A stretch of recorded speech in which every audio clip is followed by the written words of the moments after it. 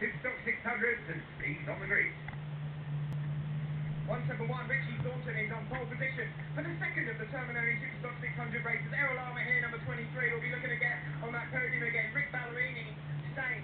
Also look out for Luke Hansing, number 22. Championship leader, Seth Bolton, 143, has got to still be favourite, even though he's on second row. And Mark Hughes will be looking to make up for that incident in race 1. Yes, indeed. Thanks very much, Steve. There we see number 2 on Rick Ballerini's machine. Afternoon, Rick. He'll be raring to go. And Sid takes the afternoon stroll with the red flag away from the grid. Watch the light time and heads down. Away they go. Richie Thornton, what a good start. Cross, takes the line into Thundersport bend for the first time, but once again, Steve, they're talking away well from the second row. Yeah, and I think he's going to be sliding up the inside as well, as we see Scott Wilson just going out through it as well. He's phenomenal off the line, isn't he, Seth Bolton? Yeah, he's a very quick starter indeed, which I have to say, the other riders in the series acknowledge he just has it nailed. He leads, they run up through clearways. Sort of tucked in behind, and Errol Armour, good to see Errol back on song after that off way back at Oldham Park. Yeah, absolutely. Errol's a great rider, great competitor, and he'll be ever so relieved to be up at the sharp end again after mixed season. Yeah, certainly not a good thing in at Cadwell, but yeah, the Indy circuit been much better indeed. But Lee Jacob, another young rider, it's good to see up the front. There he is, just nicking past Errol, and Mark Hughes chasing hard in 5th place. But new tarmac here at Brands, almost gleaming there. And Pulpit leads once more up into clearways. Leah Jacob just slipping through into second ahead of Richie Thornton. Yeah, Leon's got a good line through Surtees there, and Richie Thornton's got the drive though, and just behind Errol Armour's going to try and pick up a few places as well. Meanwhile, at the front, 143, championship leader, Seth Bolton, away with it at the moment. Where's Mark Hughes, number 8, currently second in the championship? Yeah, with 6th place there. He's up to 4th, in fact, as they cross the line, and a retiree down there at the bottom of Leah Jacob. And problem there for Leon, but he's going to restart again. Right, well, he just saw it slow up there. Whether or not it's some sort of intermittent problem, we'll have to wait and see.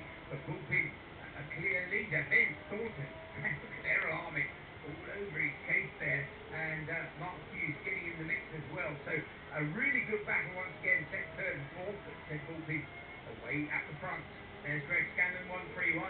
He's riding with a broken hand. He came off in practice as well, so he'll just be licking his wounds a little bit. He's currently just a couple of places behind Jody Chalk at the moment, one of our ex-Super Team riders, currently doing well in the points. Robin, I'm looking down here at the top 12, 13, all in the 49s as well. Fantastic stuff. The likes of Greg James and Adam Robinson, ex-Super Teams, also into the 49s. Great stuff. Yes, Mark Hughes looking left, looking right, trying to squeeze a way through. He really is pushing hard in 4th place behind Errol Armour, but Errol just keeping him at bay for the moment. There's Mark. His dad's early in the street fighters, of course. But look at this, what a good exit from clearways for Errol Armour.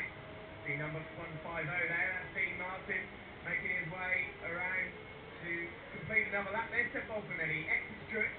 He's the race leader by a considerable distance. Yet again, he has had an impeccable weekend here at Brands Hatch.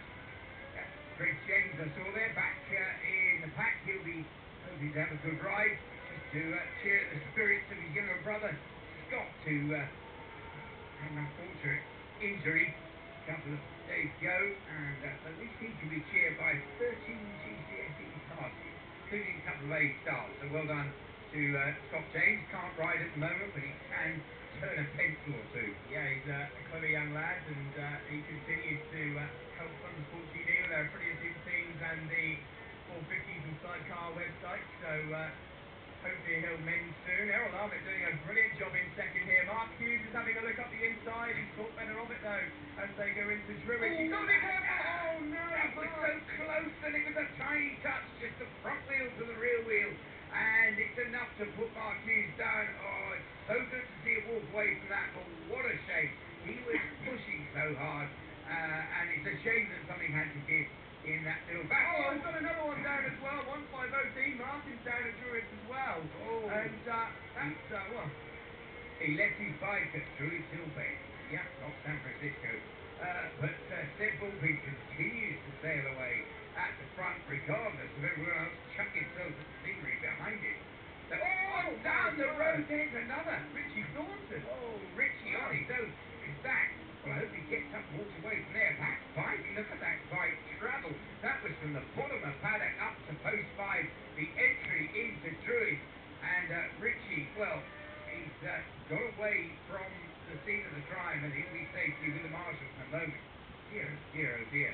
Well, good to see that bike clear one side, rider clear the other, and Ted Goulden just clears off at the front. Yeah, well, that means Nick Anderson's moved up to third as well. Mark Hughes' championship hopes may be over now, I fear, but, well, it's all happening, and that's the end of the race. Great win for Seb Bulpin ahead of Errol Armitt and Nick Anderson, Robin. Yeah, superb finish there. Goes Errol Armitt, he'll be pleased with that, but dear me, two riders really hit the wild one there. But the win for Seb Bulpin, Errol Armitt second, Nick Anderson third, Luke Tansey